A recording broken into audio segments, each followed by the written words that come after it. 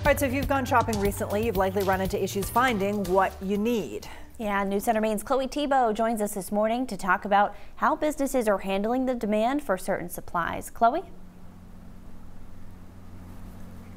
Hi, Lindsay and Sharon. Good morning, everyone. Yeah, if you've been shopping recently, you've probably noticed that shelves in stores for items like toilet paper, hand sanitizer, and even bleach are basically empty right now. And when it comes to toilet paper, the Washington Post reports that this issue is a nationwide one, calling it sporadic and regional. The Post did say that this lack of toilet paper should be brief, since the sudden surge in demand will likely subside, and about 90% of the toilet paper sold here in the U.S. is made here too.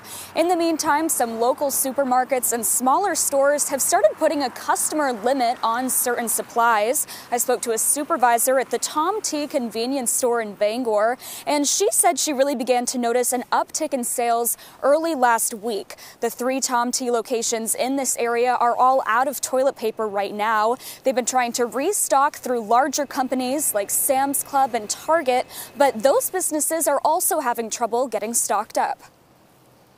I had just made a quick phone call to janitorial services to see if I could order, a bigger box of toilet paper, and they don't really have enough to keep up with their demand to let an outside personal, sale go through.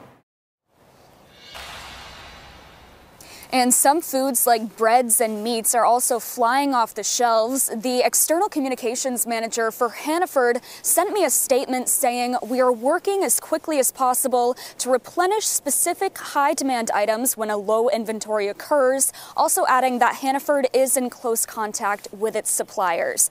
The shortage may be startling, and it may make you want to go out and buy as much as you can right now, but Governor Janet Mills is encouraging people just to remember to leave enough for your neighbors. And coming up in the next half hour, I'll tell you what health officials are actually saying about this type of panic buying in the wake of coronavirus. In Bangor, Chloe Thibault, News Center Maine.